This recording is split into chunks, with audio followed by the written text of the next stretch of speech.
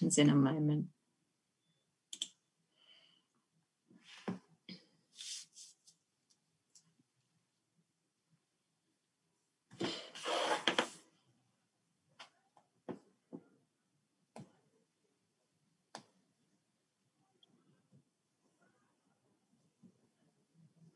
Hi, I can see Umaru waving.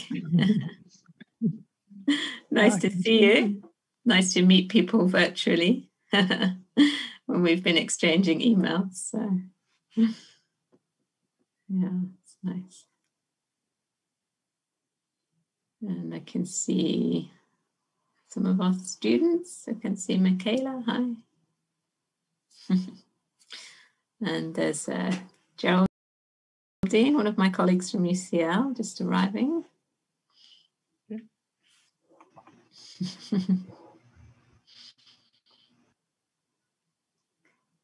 So we'll just keep people a few more minutes to trail on into the room.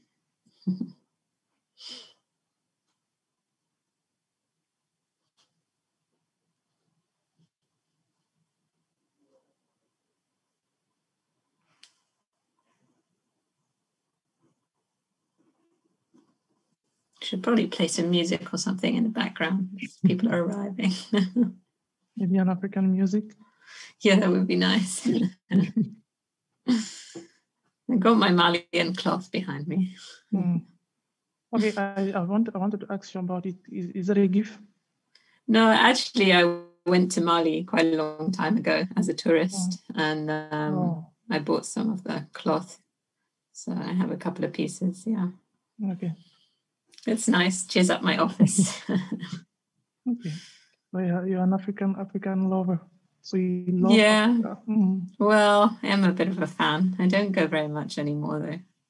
I haven't been since. Have you ever been Actually, no, I was there last year, just before the crisis. I was in Ghana for a few days. Have you ever been in Cameroon? No, never been to Cameroon. Oh, that's unfortunate. So I'm just waiting for my invitation. That's all. It's the best place ever in Africa. So there we go. I'll wait for my invitation. Okay. That's good. Okay. We've still got quite a few more. I never know whether the signing up number is going to bear any relationship to what happens in reality, but we'll just wait another couple of minutes. So. If people coming in, I think pretty much everyone has muted themselves, but if anyone hasn't, if you could just do that.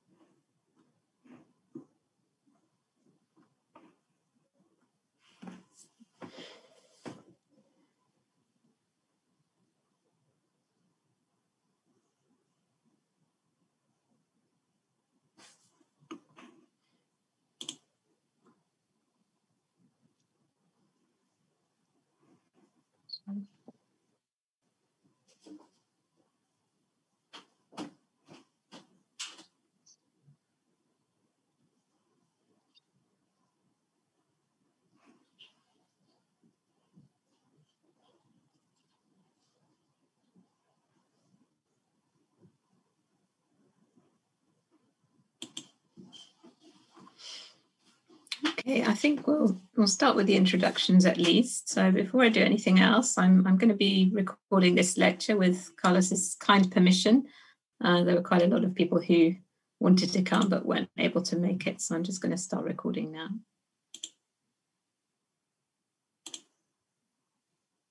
Cette conversation va être enregistrée. Okay, so a warm welcome to everyone to tonight's event. This is, well, not our first lecture, but the first one that we at UCL are hosting in the UCL SOAS Global Translation Lecture Series of 2020-2021. This is a series that's been running for a few years, and we invite scholars from around the world according to our budget. Now, this year, in a way, we're lucky because it's a lot easier to bring people here virtually than to bring them to London in person. So we've been able to be quite ambitious this year, and we've invited people from 5 different continents.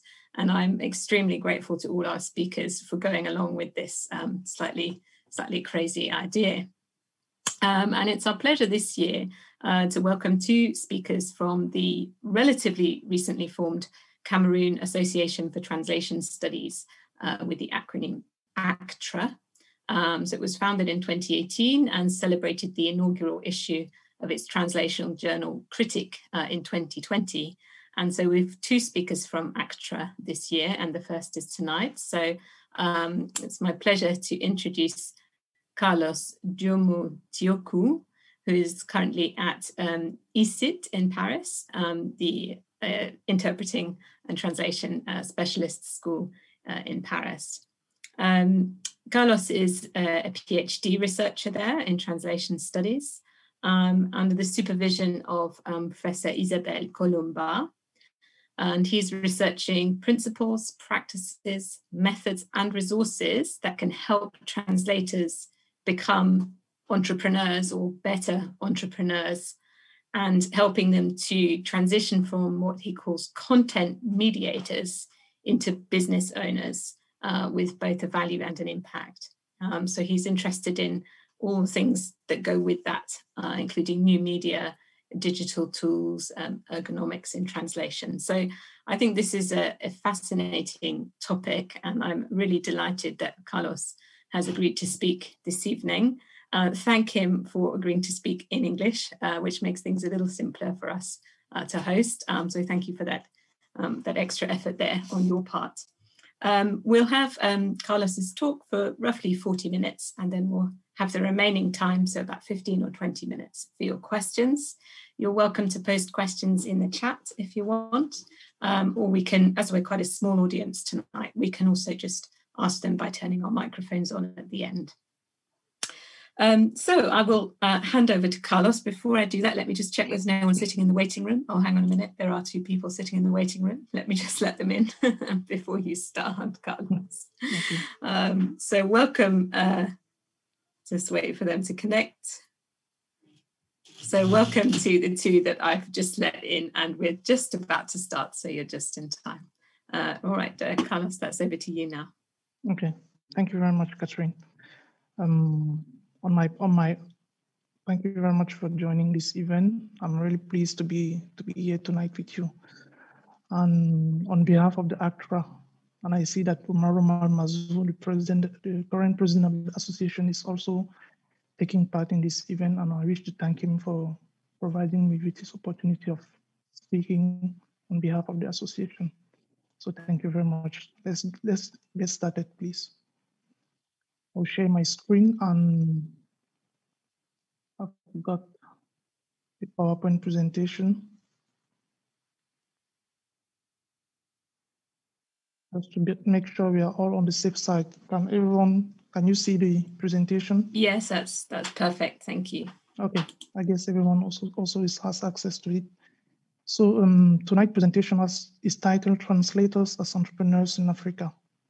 And as Catherine said, I'm interested in anything that is related to translation, entrepreneurship, and Africa as a whole, because I myself I come from Africa. So let's get started, please. First of all, it's important to start this talk with paying attention to the perspective we use whenever we are looking or thinking about Africa. And many people have been thinking about Africa as the continent that is left behind. This is because there are some realities, but the realities are looked at from a very pessimistic point of view. So most of the time in the mainstream media, Africa is described as the continent of migration, famine, political unrest, corruption, misery, illiteracy, and so many ills that make people think maybe Africans are not normal human beings, not standard human beings, and most of the time they have all kind of preconceptions about Africa. But on the other hand, some other people may see Africa from an optimistic point of view, from an optimistic perspective. That is, it's an Africa, a continent that is mobility friendly, that is actually making sure that all the economies are being emerging. It's also a continent about growing innovation, a young workforce, and then cultural richness. Katran, you told me about your trip to Mali, and then you must have realized the richness of the cultural aspects of Africa. And then there's also innovation. So depending on the way you look at Africa, you may believe Africa is maybe just a poor continent or a continent that is already been baking about public development aid from all the IMF, the World Bank, but I can assure you that actually there is more to Africa than all the poor negative image that the mainstream media have been showing. So I'll make sure that I deal with some of those aspects during this presentation. So there are some facts that are also worth nothing. So apart from the negative perception that people may have, these are the facts. First, I focus on three. The first one is population. So up to now, according to the current statistic from the World Economic Forum, Africa's populations is made up of 75% of people aged less than 35 years old. So just think about it. It means the vast majority of the African population is made up of young people. And this is something really positive to think about. The second fact is that Africa is a business-friendly continent because according still to the World Economic Forum, there is a 5.6 trillion US dollars in business opportunities that are being provided by Africa, depending on the different areas that we may be focusing on. So that means actually, contrary to what has been showed about Africa, what has been told about Africa, there's still so many opportunities, so many business opportunities to be seized in Africa. And then the third fact about Africa is the linguistic diversity. So right now, Africa is home to over 2,000 languages. That means Africa has 1/3 of the world's languages. And these statistics are coming from the Language magazine. So combining the young population, the business friendliness with the language diversities, you start to believe that actually there's so many positive things to be gained from Africa. And especially because we are translators, or because I'm a translator, and this presentation has to do with translation and entrepreneurship, we start to see what are the remaining opportunities that we can gain from Africa. Now, since we are talking about entrepreneurship, it seems quite interesting to start by defining entrepreneurship. I know we are translators or we are translation scholars, so we may not be used to getting access to terms that are not per se depending on translation studies, but it's quite interesting. So there are so many definitions of entrepreneurships. The two main definitions, or the two main school of thoughts that I notice is, the first one is about entrepreneurship as a way to reach targets. And this is illustrated by Carl Schulz and Brennbach, who said, any intelligent person with an achievement and goal orientation is capable of being entrepreneurial. But, there's a but, and this is very important, but being entrepreneurial needs not result in the actual creation of a firm. So this is the first approach to entrepreneurship. Just making sure that we set specific goals, we take all the necessary measures, and then we reach those goals.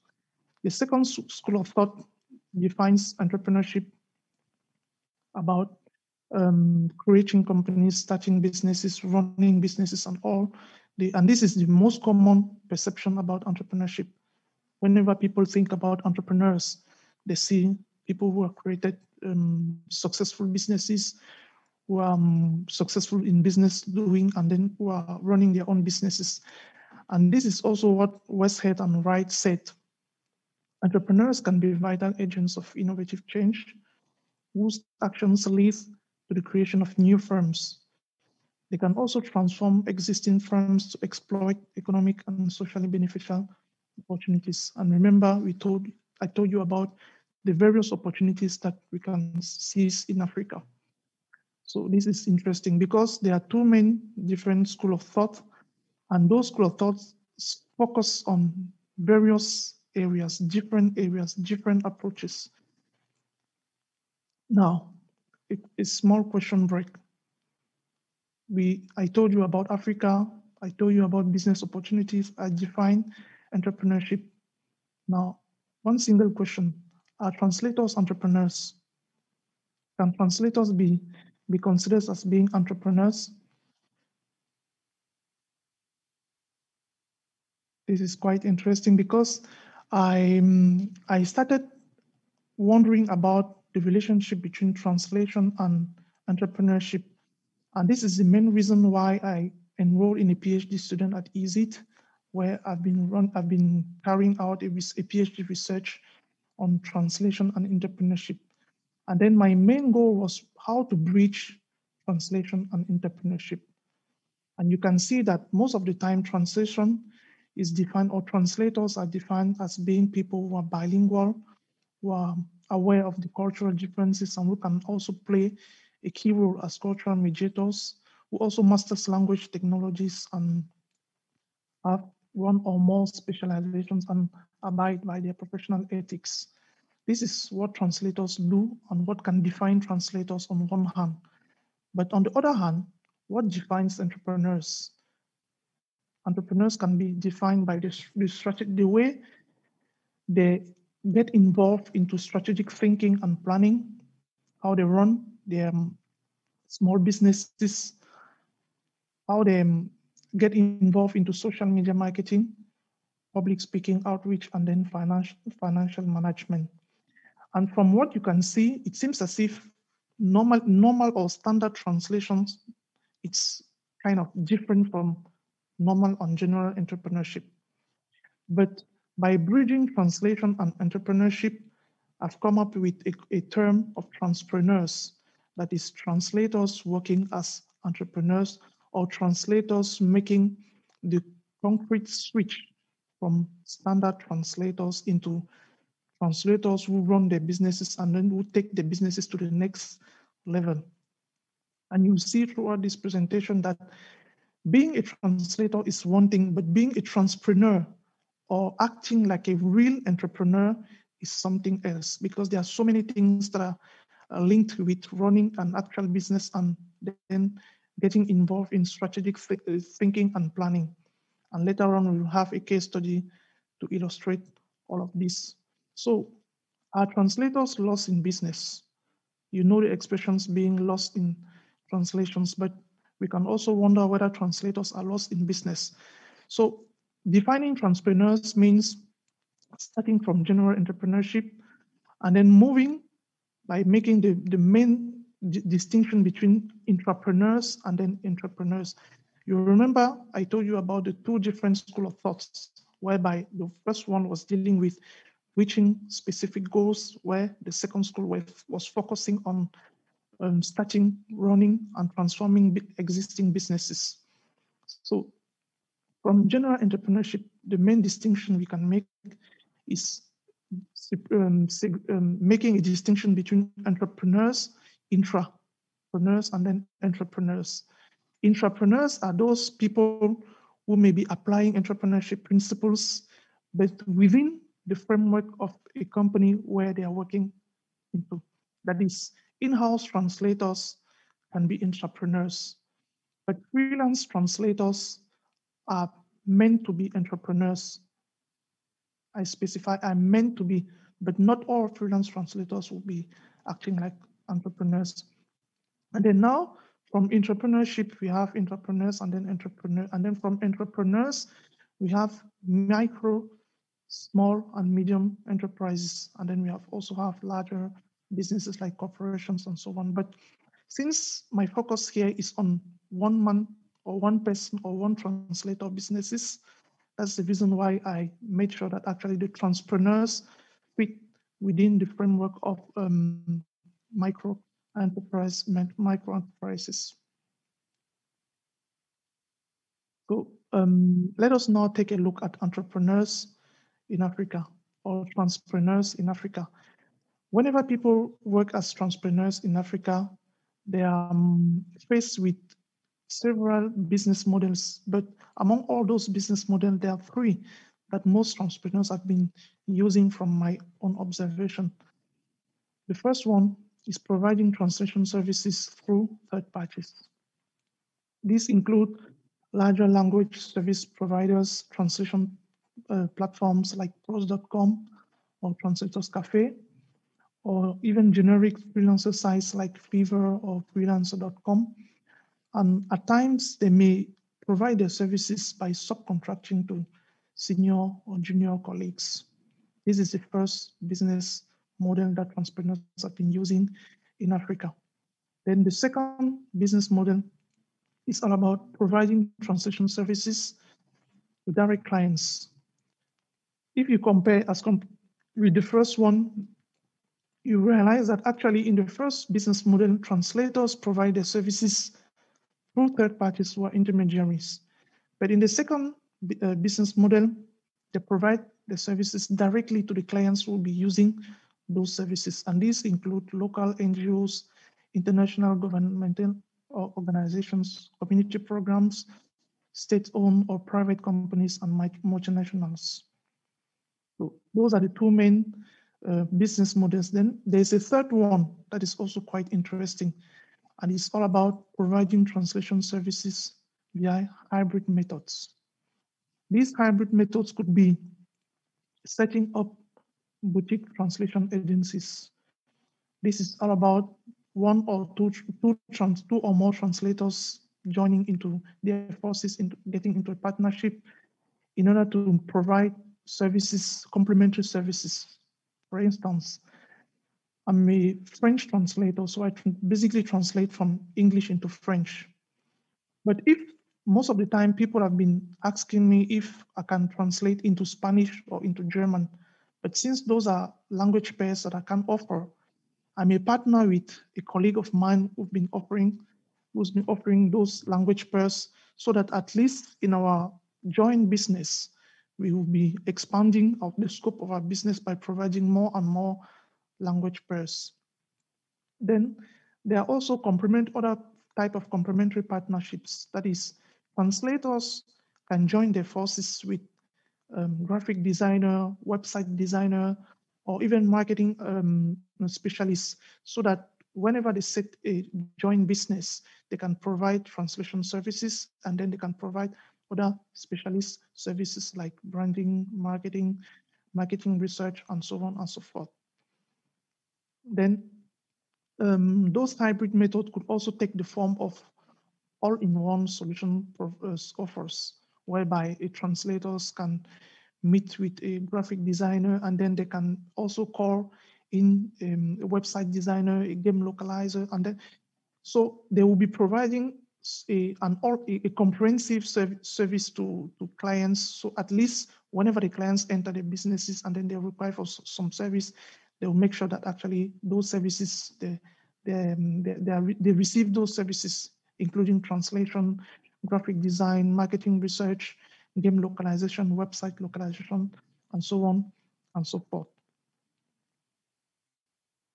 So now there are many challenges that entrepreneurs face in Africa, and those challenges are categorized into three areas. The first category is micro-level challenges. Micro-level challenges include perceptions that people have about translations. And for most people who have been translating in Africa, and especially those translating into European languages, they are perceived like second-hand translators. Because African translators may not master English, French, Spanish, or German the way native speakers, in quotes, master those languages in France, the UK, or in Germany. So those are the perceptions that are very negative perceptions that are quite difficult obstacles that entrepreneurs in Africa should overcome. And then there are also negative biases that are linked to their nativeness or their non-nativeness. There's also the global state of the language industry that can be considered as a main challenge for people in Africa. Considering the fact that there's a rising demand in machine translation, post-edition, and the various changes that have been brought in by the digitalizations of the translation industry. So these were micro-level challenges. Then there are also other different challenges that could be faced at the meso level. These include the state of the national economy.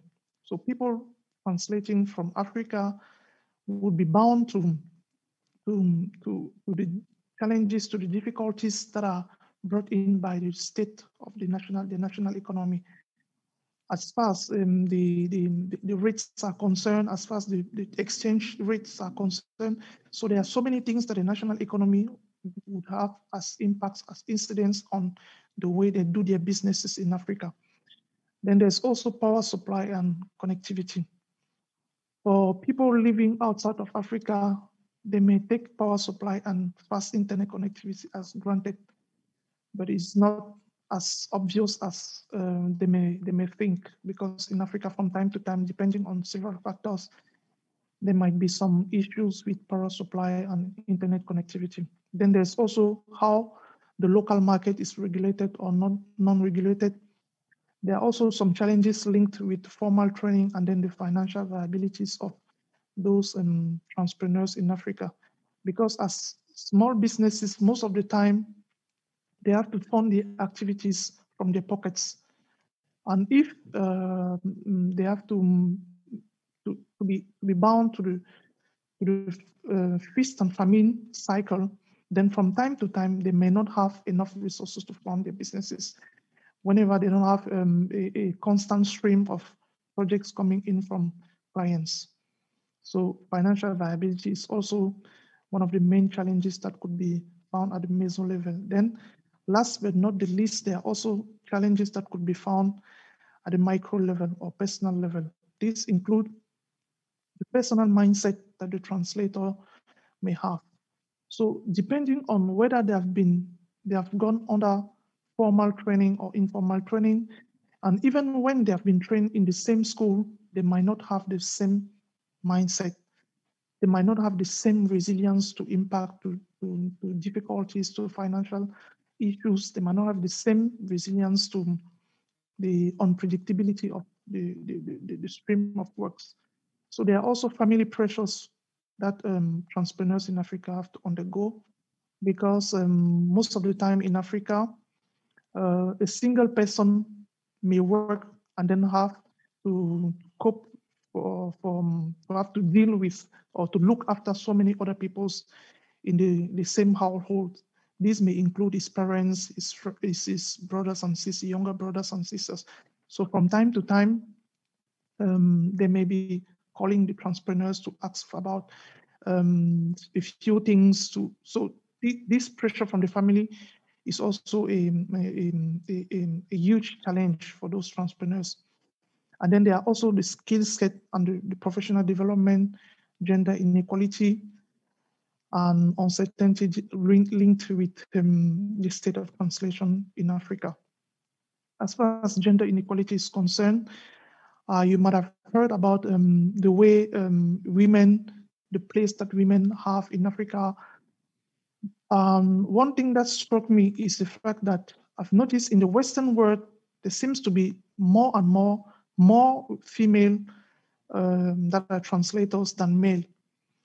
But it is quite contrasting, because in Africa, from my own personal experience, it seems as if I've noticed the number of male is superior, is greater than the number of female that are working as translators.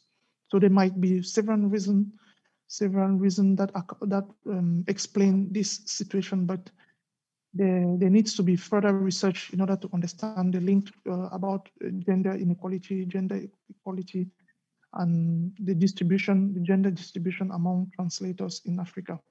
So these were the main challenges. Now let us just get a case study in order to practically study the various difficulties, the various challenges, and then the opportunities that entrepreneurs may have in Africa. So this is Musa. Musa A. It's a 29-year male. He lives in a sub-Saharan city. He holds a master's degree in translation, and then he's been receiving a revenue, an average revenue from its translation activity, translation business. He's a father of a 3-year daughter, and is in a complicated relationship. So just to be on the safe side and then to avoid any legal action, this is a disclaimer.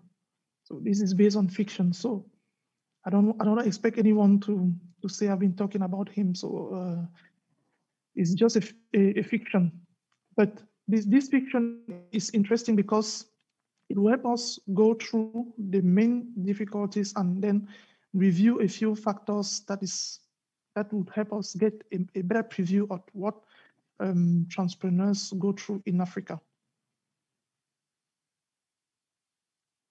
So I told you about bridging translation and entrepreneurship.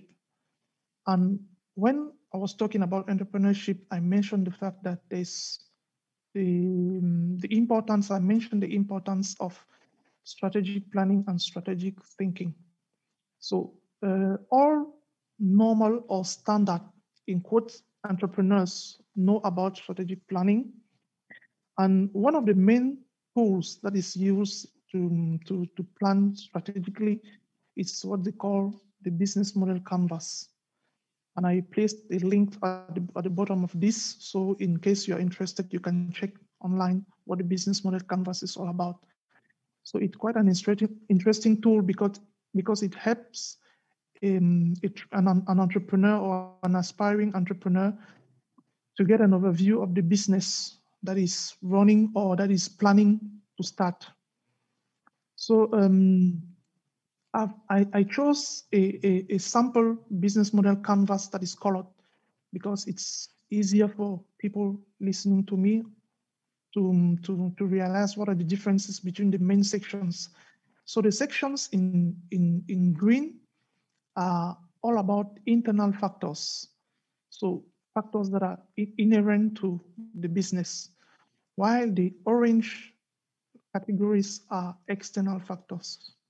And then the yellow categories are financial related factors. So let us go through some of these factors. Key partners. As entrepreneurs in the framework of translations, translators in Africa have as key partners both their colleagues and then the satisfied clients. And we all know that without clients, there's no business possible. So normally, entrepreneurs, like other entrepreneurs, they do their business and then make sure that actually they take the necessary steps to ensure they provide their clients with satisfactory services and solutions. So whenever those clients are satisfied, and then they can help them gain more and more opportunities by providing many translation projects to those entrepreneurs. And then colleagues are also key partners because translators are supposed to edify each other, to edify one another. And since it's a quite solitary activity, so translators are also relying on their colleagues from time to time to get some assistance about terminology research, about business tools, about CAT tools, and machine translation, or on different other areas. So key activities of Musa. As a entrepreneur, Musa A would be dealing mainly with translation, editing, business intelligence, marketing, accounting, and babysitting. Remember, it's the father of a young daughter, a young girl.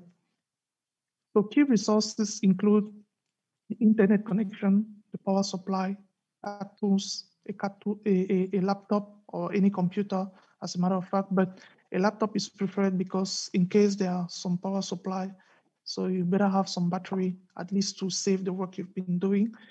And there's also a couple of CVs and then cover letters that may prove useful in prospecting potential clients. Then there's a network contact. So these are internal factors that Musa would pay attention to in order to make sure that the business is up and running and his business is on the right side, on the right track. Sorry. So as far as those external factors are concerned, there's a value proposition that includes translation expertise. So what makes Musa as a transpreneur different from other translators that a potential client may get in touch with? It may advertise its services by focusing on either the translation expertise, the lower rates it may provide, the flexible schedules, or the long-term partnership it may enter into with the potential clients. So these may be the factors that Musa will take into consideration in order to define what they call the competitive edge of his own business. Then the customer relationships are all about making sure that the necessary steps are taken in order to ensure there is constant email prospection of potential clients.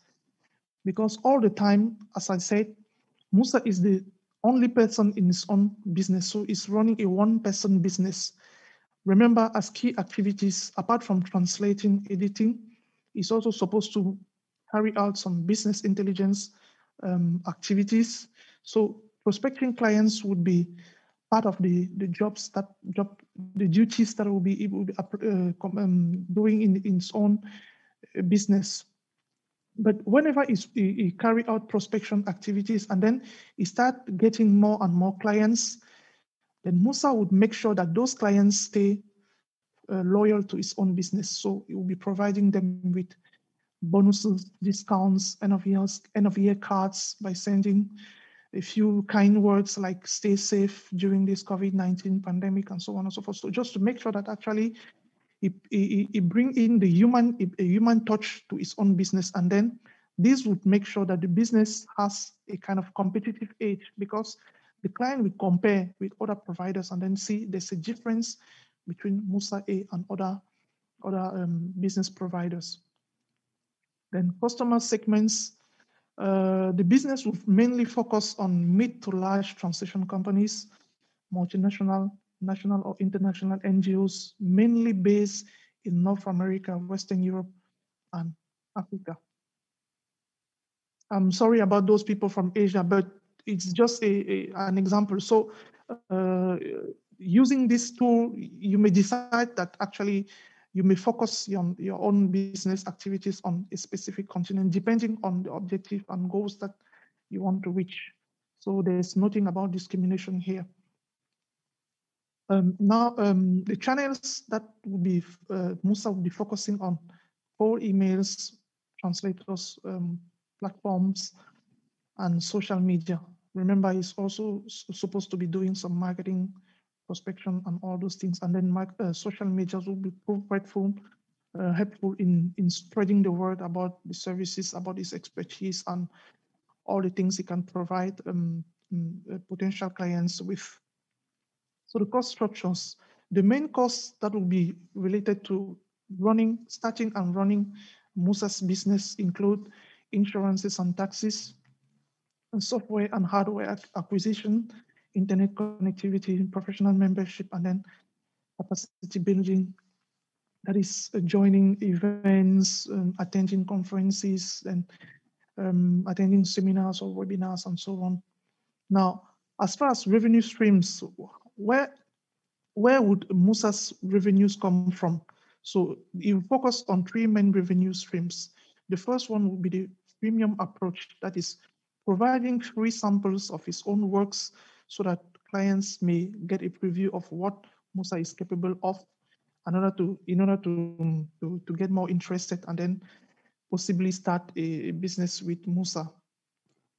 Then there are also training opportunities that Musa as a transpreneur may provide either to fellow translators or to even businesses who want to maybe to reach wider audiences or to start their activities in different market segments in the world. So apart from providing the translation services, it can also provide some trainings, and if it's inspired enough, it can self-publish a book and then expect a few royalties from those book sales. So you can see that with a single page like this, using the business model canvas, any entrepreneurs may have a preview of what the business is all about.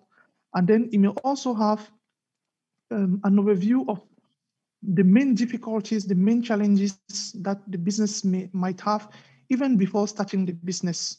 So this is very important and very interesting tool as far as strategic planning and strategic thinking is concerned.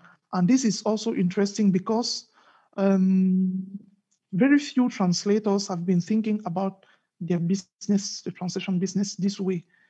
From a pilot study that I carried out a few 2 years ago, I realized that when asked whether translators knew about entrepreneurship, almost 90% of them said they knew about entrepreneurship. And when they asked about whether entrepreneurship would apply to translation, they said yes. And when they were asked whether they were considered themselves as entrepreneurs, so answers were quite different, because some will say yes, they consider themselves as entrepreneurs, others will say no, they don't consider themselves as entrepreneurs, and then some others would say to some extent, so they will be entrepreneurs to some extent. So it's quite interesting to bridge translation and entrepreneurship, and using such tools like the business model canvas is always interesting and useful. Now, there are so many opportunities that entrepreneurs in Africa may benefit from. So these include, for people specializing in technical translation, they may seize various opportunities linked with the organizations of various events at local and regional events in Africa. So strategically, they may position their business as a translation business that will be targeting event organizers in Africa. And by targeting those event organizers, they may go after those event organizers and then suggest their services by saying, since you've been organizing international events, and then I know you'll be advertising your events using a website to an international audience, I could provide you with translation services to make sure that your message is clearer, is more impactful, and then I could also help translate the event documentation that will make it available in several languages. And by so doing, they will be contributing to knowledge sharing at local, regional, or global levels. Now, as far as literary translation is concerned, we may take into consideration the fact that there's a lot of literary works that could be made available to African audiences, as well as there are so many African literary works, that could be made available to global audiences, to global readership. And entrepreneurs may specialize in literary translations by paying attention to all those facts and then positioning their businesses in order to make more money from these opportunities and seize those opportunities. There are also so much work in Africa that is still kept in the oral format. Since Africa is more about oral literature, then entrepreneurs may also position their businesses to provide transcription as their main services. They can also deal with language digitalizations or corpus linguistics. Now, the third area where entrepreneurs may seize many opportunities to cut a slice of the global translation cake is multimedia translation. And then this include providing their services to streaming platforms like Netflix, Disney Plus, Hulu, and so on. By providing them with means to make those movies available into African languages, or by making sure that African productions are made available to global audiences. They can provide video dubbing or subtitling services. They can also provide website localizations to any businesses that will be interested in seizing opportunities in Africa, or any African businesses that will be interested in getting access to wider markets. And then finally, there's a game localization area that's also interesting, and that provides with people with many, many opportunities. And then as an example, let me show you a trailer.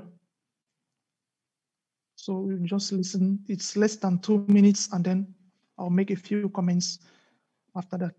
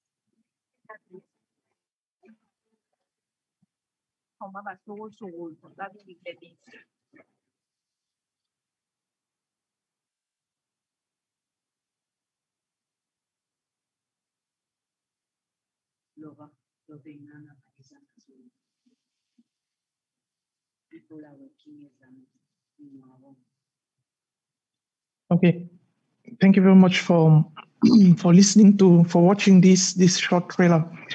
Actually, it's a trailer for a video game that has been designed and implemented by an African company based in Cameroon, my home country, and you can see from the graphics that actually they wanted to put Africa in the game localization, or the gaming industry, the global gaming industry, because most of the time people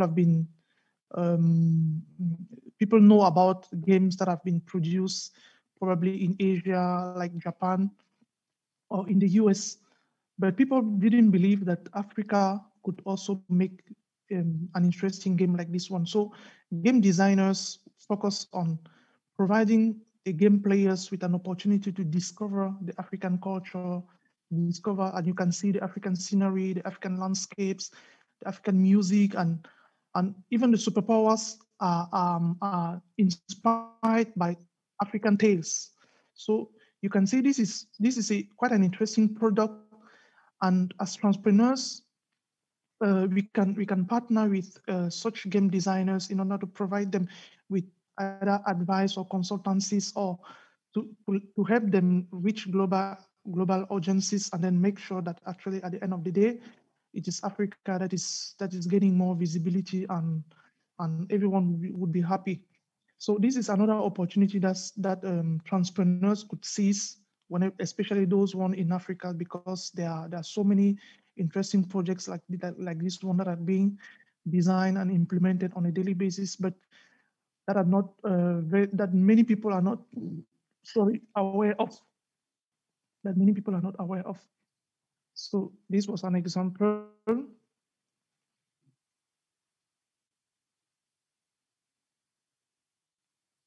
Now,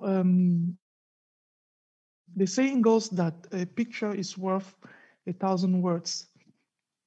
So I couldn't help but use this iceberg picture because I wanted to talk about the entrepreneurial success. So as entrepreneurs or as transpreneurs, whenever we succeed, it's always good. So people will be cheering, people will be celebrating with us. But before getting into success, there are so many steps that people need to go through. And these include being prepared, thinking strategically and planning all our steps, failing, trying again, failing again, trying again, and getting some advice from friends, relatives, and family. At times, advice would be just forget about this translation stuff. It's not a real job.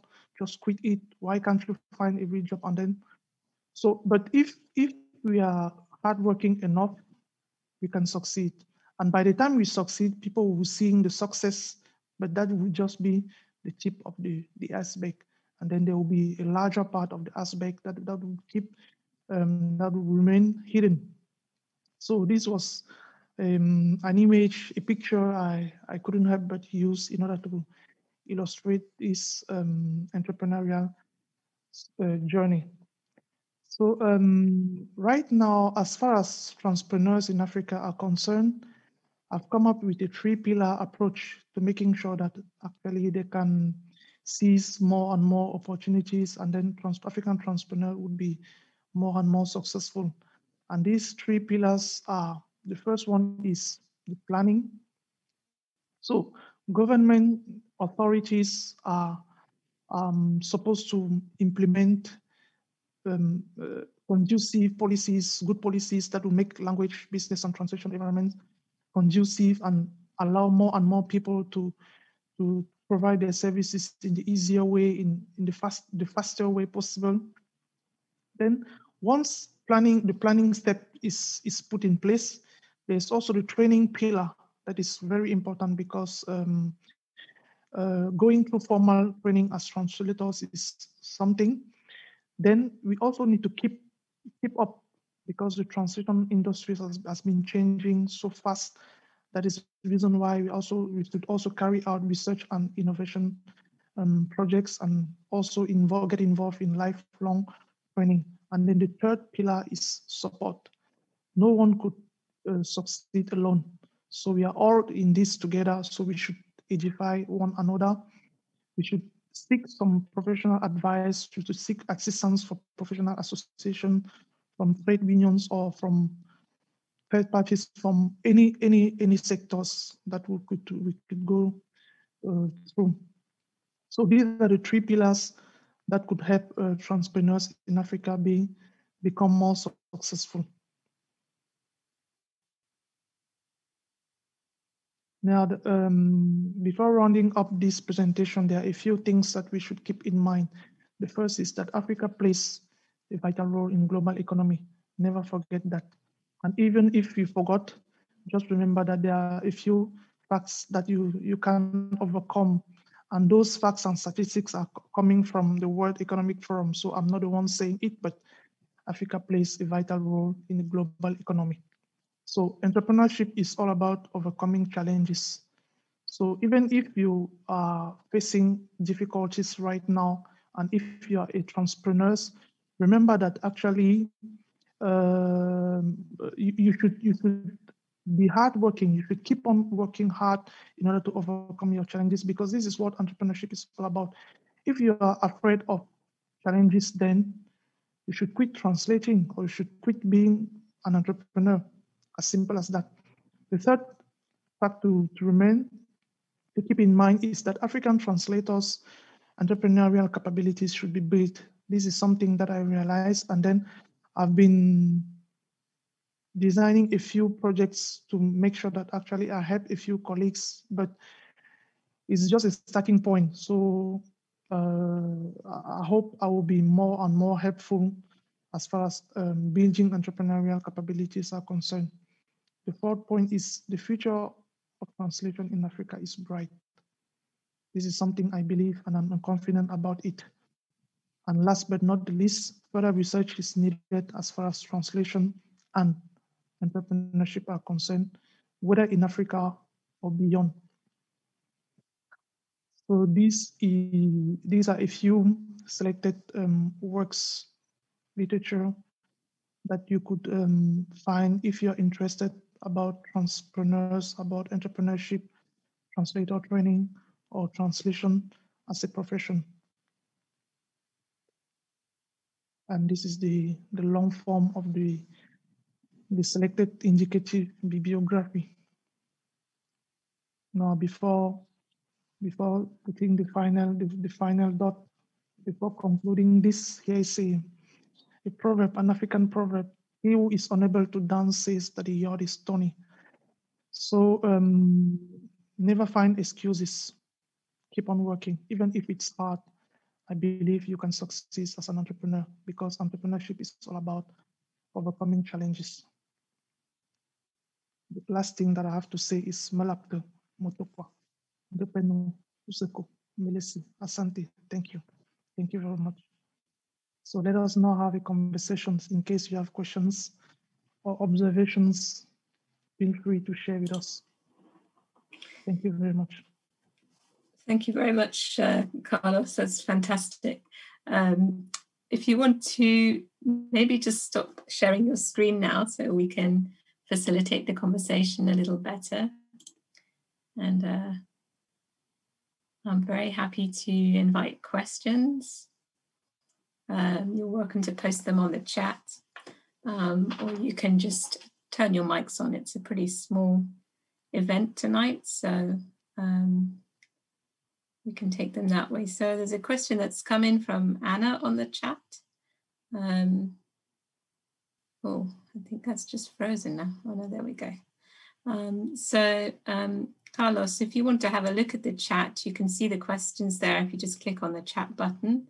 I'll read them out, but it can be easy to follow them there as well. So Anna's asking, which would you say are the languages most in demand of translation professionals at present, in some areas of Africa at least? So acknowledging the 2,000 languages, obviously. So which are the languages most in demand? Okay, so from this history of Africa, so Africa got in touch with Western languages through colonization. And that's the reason why there's still so many people in Africa that speak French, English, Spanish, Arabic. And depending on the various areas, I believe in Northern Africa, so in the Maghreb area, people would be most interested in speaking Arabic as the lingua franca. But I know there are so many dialects of Arabic, and then there are so many other local languages that are there. But speaking or translating into or from Arabic would be very interesting for professionals over there in Northern Africa. But in Central Africa, it will be French, English, and Spanish, along with local languages. So it depends on the domain whereby the translators wants to specialize in. But if it's like let's say if the UN is organizing a conference in Cameroon, because Cameroon is in Central Africa, then they will make sure at least their documentation is provided into English and French, because those are the two official languages in Cameroon, English and French. And then, but on the other hand, if the UN Refugee Agency, the UN Refugee Office, is supposed to implement a community program, instead of making sure that the documentation is provided into English and French, they might prioritize local languages. because people will be going into the field and talking with people from time to time who might not have a good mastery of English and French, but they might use instead their local languages. So it depends on where they are, because I know even in Eastern Africa, there's quite a dominance of local languages like Kinyarwanda and Kiswahili. So they are local languages that have become more than local languages, that have become regional languages. Even like Lingala, there's a language like Lingala that is spoken in Democratic Republic of Congo, and some part of Rwanda and Kenya. Yeah. So depending on the goal and depending on the specializations, we might focus on Western languages or on African local languages. Thank you, Carlos. And there's a contribution from Hanan Sharaf answering that question as well. For example, in Egypt, mentioning Chinese as well. It's booming, and Korean. Interesting. Can I just follow up? And then Geraldine. Sorry, I just got mine in before you. Well, it follows on from that question. So when I was in Burkina Faso not so long ago, colleagues there were talking about how if you're a translator between French and English, you have sort of more prestige than if you're a translator working in local languages. Is that something that you sensed or found in your research, Carlos, that you sort of got different money earning potential, maybe depending on your language specialism? No. Once again, it depends on the business model. That's my point on it, because as you remember, I told you about Africa learning Western languages through colonization. So at a certain point in time, white people came in Africa, and then they made African people believe that actually their languages were not up to the standards. They were not languages as per se. So many decades later, after the colonizations, people still have this complex about speaking their own languages or making their languages inferior to Western languages.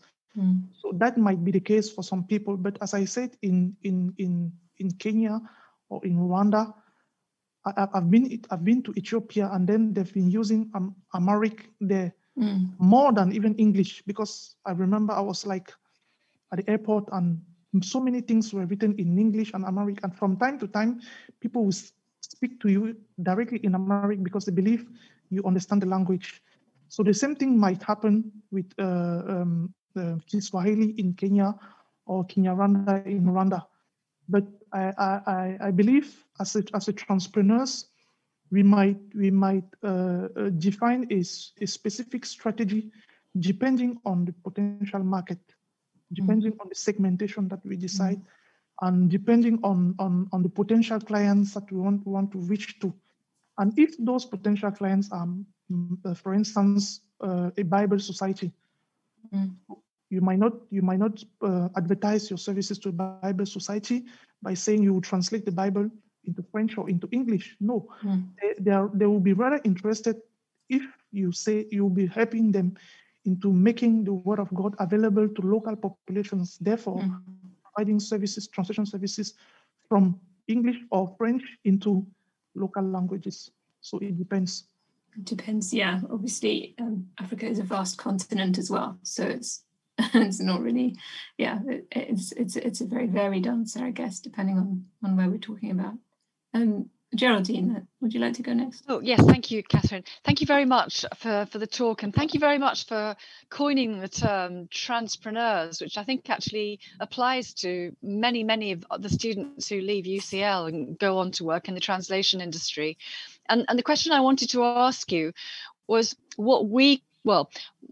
I noticed that your case study had a master's in translation, and I'd like to know what the universities can do to support and bring on transpreneurs in Africa and elsewhere.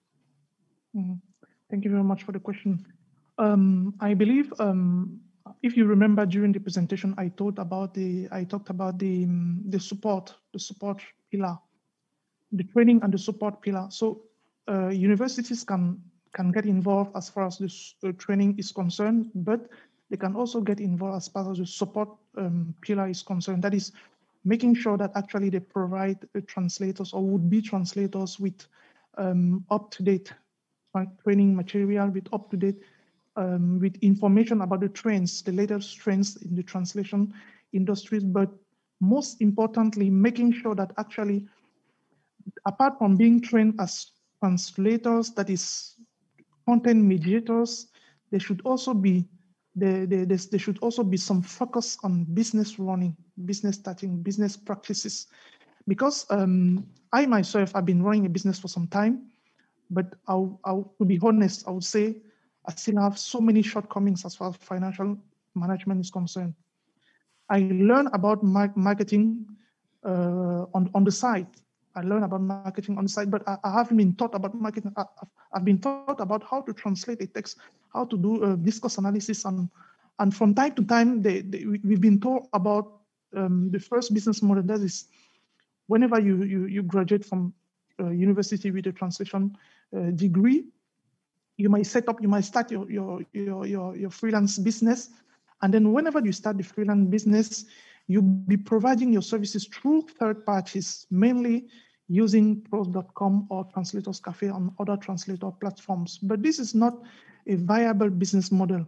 This is not a viable business model because people have been complaining about those platforms advertising cheaper and cheaper offers, translators having difficulties to earn a decent living out of their works because they're saying sooner enough we'll be replaced by machines that will be translating automatically.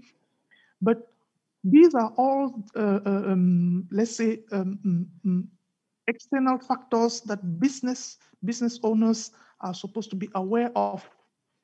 Remember, at first we were lighting houses using candles, but whenever there was electricity, with the advancement of electricity, people have to change, and then those people that were manufacturing candles have to reinvent their business models in order to stay in business. So normally this is all about providing would-be translators with the strategic thinking necessary to consider translation as a business and then to start behaving as a business owners, not just like translators who will be spending their days translating, but apart from translating, they will be running businesses. And this implies they will be behaving like business owners. So, but the universities can also partner with professional associations and trade unions. They can also make sure that from time to time, they will be inviting professional translators. But apart from that, I guess universities have been doing that. They would be inviting entrepreneurs from other areas just to share the experience, to share the failures, so that translators would get some inspirations from their experiences, because at the end of the day, they will all be entrepreneurs.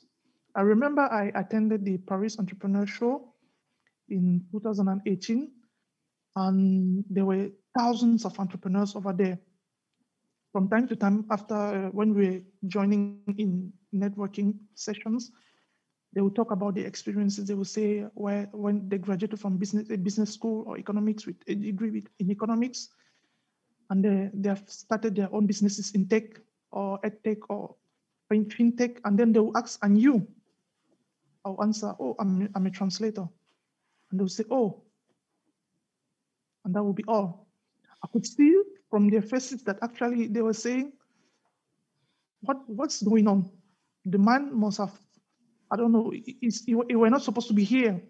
So because they didn't believe translators could be entrepreneurs, and most of the time, even if you carry out a survey, you will see the general public don't take translators seriously most of the time. And even if you have to ask the general public about translators being viewed as entrepreneurs, they will say no. They're just people who sit with their pajamas all day long, and then they'll be drinking coffee and then typing on their computers at home. That's all.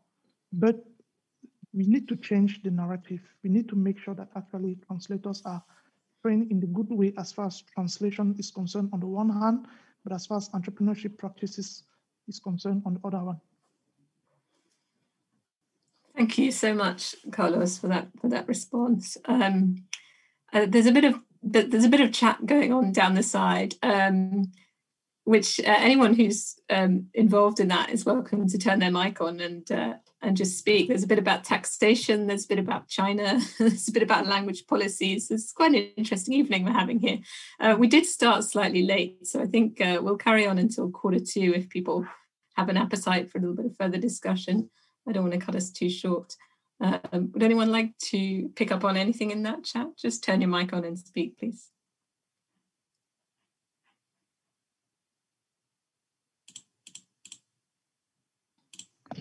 Actually, can I ask a follow-up question to what you just said, Carlos, about changing the narrative about translators? I thought that was really interesting, and they're not sitting in their pajamas drinking coffee, which is definitely an impression that I think they give, and actually that people are still giving about themselves. If you look at translators who write about themselves on Twitter, that's often what they're sort of projecting.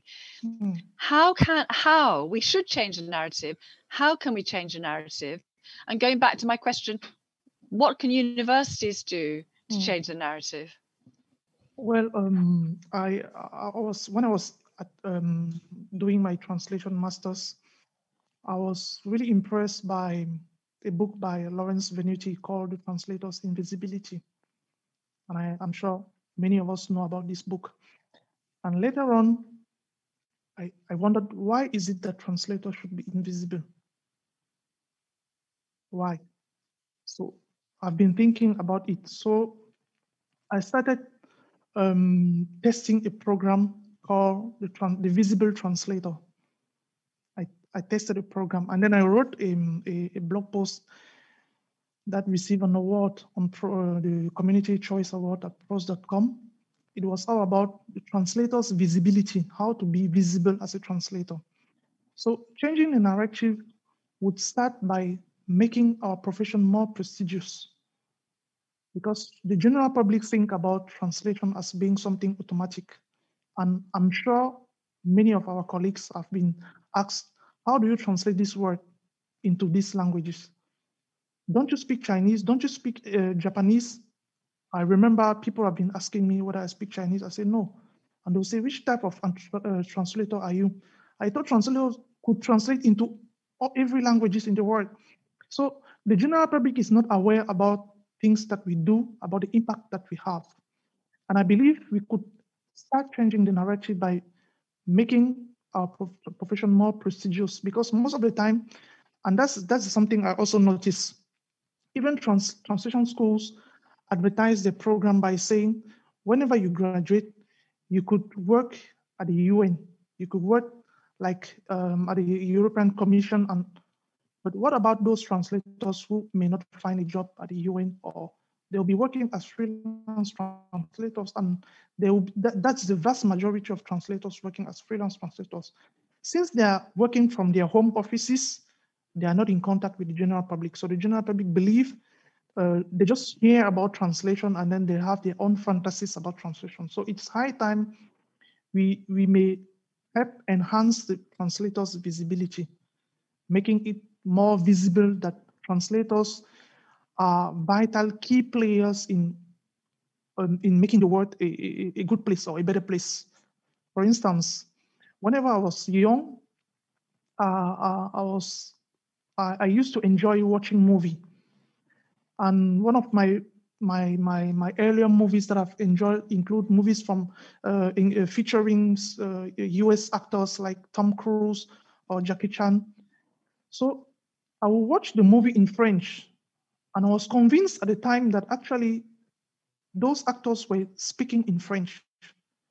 But until later, I didn't realize that actually they were speaking in language.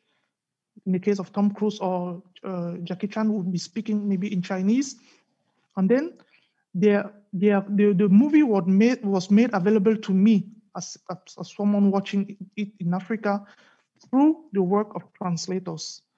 But I guess those people that were involved into the project have not been given the visibility that they deserve.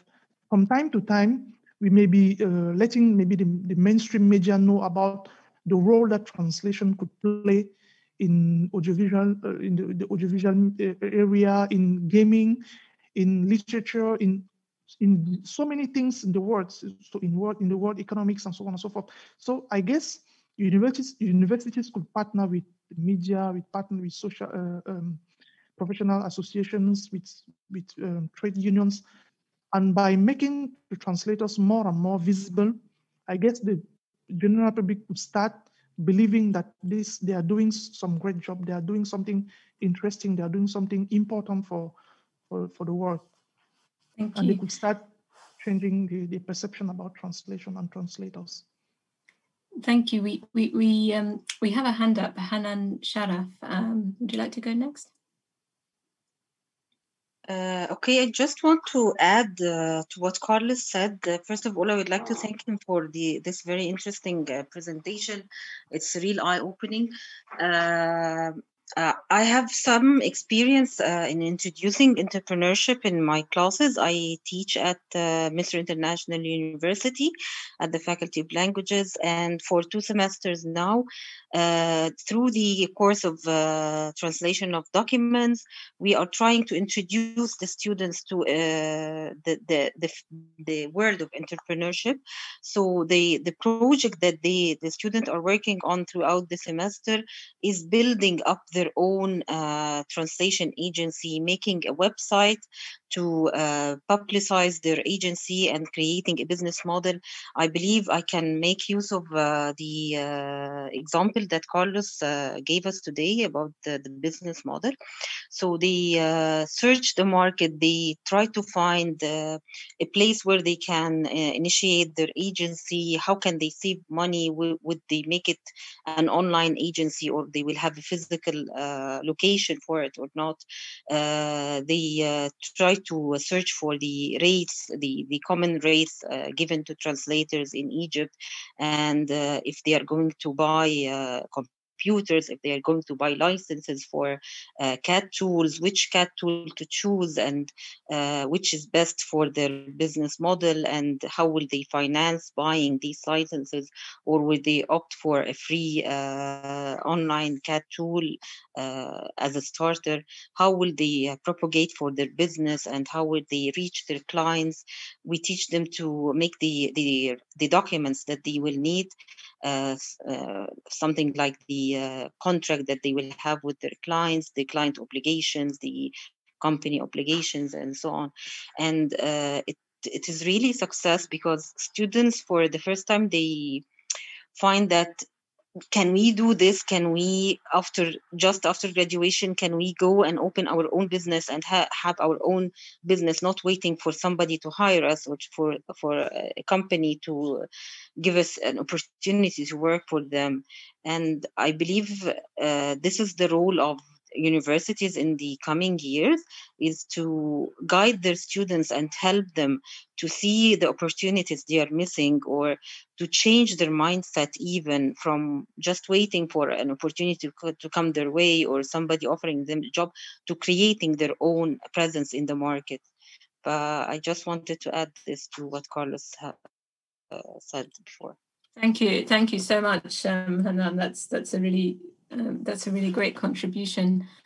I think what I'm going to do, because it's already 8:45 and we've slightly overrun, but if we were, in person, once it ended, we wouldn't all be immediately turfed out of the room, and we could probably circulate and go down to the front and chat to Carlos and all of this nice stuff, and then go and have a glass of wine. So obviously the wine I can't do anything about, but the sort of the slow chat to finish, if people want to carry on with that, I think we'll do that. So I'll bring things formally to a close, but I won't close down the Zoom until people have definitely are definitely ready to go. So thank you very much, Carlos, for a really stimulating talk. I can see it's got Geraldine and me thinking about, okay, what are we going to do at UCL now? And thank you to others for their contributions. Thank you to those who've asked questions and spoken, and thank you to everyone who's posted on the chat. There's been some really interesting discussion going on there, and do feel free to continue it for a moment now if you'd like. Thanks very much, Carlos, for that contribution, and we really wish you all the best as you carry on with your PhD and go on to do many other great things, I'm sure. Just a quick advert now. So the next event in this series is going to be hosted by SOAS on Thursday, the 10th of December at 1 p.m. That is a freelance anime and manga translator, Jake Chung. I'm not quite sure how you pronounce his name. So that's an example of a transpreneur, I guess, in action. Yeah. And then the next one that we're hosting is going to be on the 26th of January. And that is our other Cameroon colleague, Dr. Stephanie Ngola from the University of Yaoundé. And she's going to be talking about the impact of COVID-19 on the African translation market. So I think that makes a very nice complement to this talk that we've just had. You're also very welcome to attend any of the talks in our other series, which is on translation and technology. The next one of those will be on Monday, the 7th of December. And that's entitled, Are the Algorithms Taking Over AI and Language? And that's by two UCL colleagues, Emre Kazim and Adriano Koshiyama. So you're very welcome to all of that. It's on our website if you want to have a look and if you want to register as well. So thank you very much. And here's my round of applause. Okay, thanks for having me on the program. Thank you. Are you all right, Carlos, just to hang around as people leave the room, maybe drift towards you for a chat or towards each other? I don't know if that will happen or not. Everybody might just go off and sip their coffee in their pajamas. But thank you. It's been a really fun evening. I've really enjoyed it. I myself, I enjoy it too. Brilliant. Thanks. It's where I need to play music as well. Yeah, African music. Yeah. I can see another face there. Serine Ndiaye. Is that a Senegalese name? Yes, I'm from Senegal, and I'm sorry I did not join the webinar at the right time. Oh, don't worry. It's so confusing. Yeah, with all the time differences. But it was interesting. Thank you, Carlos, for your brilliant presentation. Okay, thank you too for joining us. All right. Are you from Gaston Berger? Now from UCAD, but I was in Boya for the training. In Cameroon. Asti. That's where I've been trained. Yes. Yeah, that's where I've been trained. Wow. Oh, that's nice. Can maybe if I can have your email address, or Carlos? Let me just write it here. Oh, all right. So Catherine, are we going to receive notification for the other events? Not automatically, no. You'll need to go on our website and then register for them. And register. Oh, okay. Yeah. I see. I haven't. I'm not sort of keeping an email trail of who's signed up for the individual events. So if you're interested in the other ones, if you could just go on our website, and then each one's got its own registration link. Yeah. Oh, all right. I will do that. Thank you very much. Perfect. Thanks. Yeah, thank you. It's great. Oh yeah, thanks, Carlos, for your email address there. Mm-hmm. Thanks, everyone. I think most people have headed off now. All right. Umaru, yes. I can see you there. Thank you so much. Thank you. I remember we met in 2013 in Liège, and we shared a lot of fun there. Yeah. That was a great conference. Although I remember I was quite ill, actually. I had a really horrible, just a flu type thing. And I didn't feel good at all. We didn't see it. We didn't realize it. Didn't realize, but that was the one where Jean-René Ladmiral was there as well, right? And he's very old school, so he kept, when he knew I was ill, he kept putting, like, he had a little hip flask with like whiskey in or something like this, and he kept putting it in my coffee. His like medicine. He's like, "Come on, Catherine, you'll feel better."